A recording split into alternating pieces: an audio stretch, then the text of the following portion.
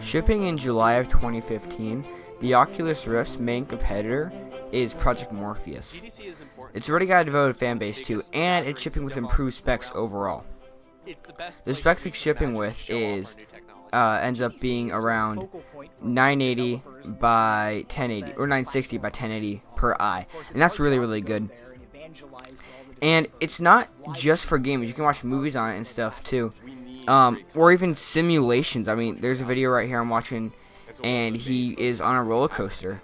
Well, like, not on a roller coaster, like in the virtual reality world. So, what's going on, guys? My name is Spiffy, and today we're going to be looking at the Oculus Rift, and we're going to see if you should buy the Oculus Rift when it comes out for $300. So, let's look at the timeline for this Oculus Rift here, and we're going to start in 2012 because that's when it kind of gets interesting. So, in January, this guy Lucky, he's kind of like the creator of the Oculus Rift. He started it in his garage. He kind of shows off a prototype at the Sundance Film Festival, and then in May he connects with John Carmack over the internet, and Lucky sends Carmack, so they kind of get together and they start working together. Now in July, Oculus VR is founded. Now in E3 of 2012, they show off Doom 3 running on the Rift. On August 1st, the Oculus Rift development Kickstarter launches, and its idea is to fund the DK1, which has already been made at this point in time. Like, well, not in the point we're looking at, but at this point now. Jumping ahead to March 29th, 2013, it starts shipping. On June 17th of 2013, the Oculus raises $16 million in a series led by Sparks Capital and Matrix Partners, which is pretty insane, I think. And then, so John Cormack joins Oculus on August 7th, and then Oculus in December of 2013, Oculus raises an additional $75 million. So this is already something that's like has a lot of money behind it.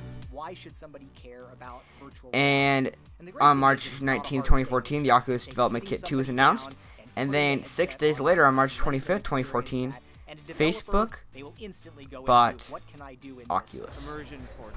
That is the big events in the Oculus timeline. So if you guys don't know what Oculus VR is, which you guys probably do by now, it's a VR headset you can plug into your computer and play games with in real time, or in virtual reality.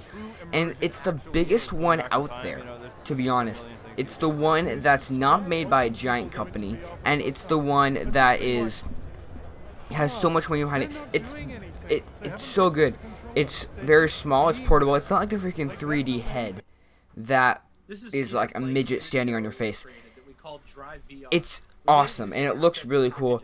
But the thing is, it's $300, so we're going to ask the question, should you buy this today? So, this all sounds pretty good. They've had a pretty bright future, surpassing their Kickstarter goal easily, and this thing, it just looks amazing, and it looks so sleek, and it looks so finished that you wouldn't know that it has some hiccups every now and then.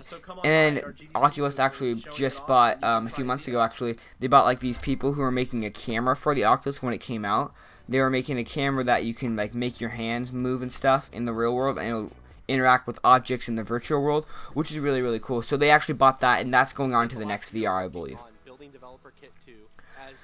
So this all sounds really great, but when does the bad stuff start happening? Because I mean, this couldn't all be bad, or it can't be. Nothing's perfect, you know. So when does the bad stuff start happening? Is performance issues. Now, it's nothing that's totally like platform breaking, but there is performance issues, like every console has, or this isn't a console, but with that everything has, and it's expected, to be honest. So that's really all I have for bad stuff, to be honest. The fact that Facebook acquired it kind of worries me, but at the same time it doesn't. So it just opens up so many gameplay opportunities. Yeah, I mean, it's interesting. Another huge improvement that we made is using a low persistence display. It's interesting that Facebook chose to buy them instead of Facebook buying something else like Twitter. I mean, I guess Twitter. I don't know. And then 2 years ago, I thought all we needed was faster pixels. Get to 120. And then all the stuff that's going on with Oculus right now, and that's why I decided to make this video. All this is going on with Oculus. It's kind of all over the place right now because it's so close to being done. It ships this year for $300. It comes out this year, and it's honestly kind of scary. Or not, well, scary and exciting at the same time because this thing is going to be in our homes very, very soon. And I'm not sure if everyone's ready for it. I'm not sure if the Oculus Rift itself is ready for consumption, but I do think that that's why they have 2 dev kits out right now, and maybe 3 soon, because they want to get this perfect. They want to get it right. They don't want to be another Kickstarter that raised a whole lot of money and then just fell flat. So I hope they do well with it. I really, really do. So this is the time of the video where we ask the question, should you buy the Oculus Rift? And to answer that question, I'm going to be kind of blunt, and I'm going to say, wait. I'm not going to say don't do it. I'm not going to say do it. I'm just going to say wait, because the thing about buying things first day, and pre-ordering for that matter, is it's kind of like buying an early access game. You don't really have any reviews on it, and it could be still in development. That's kind of the entire point of a day 1 patch.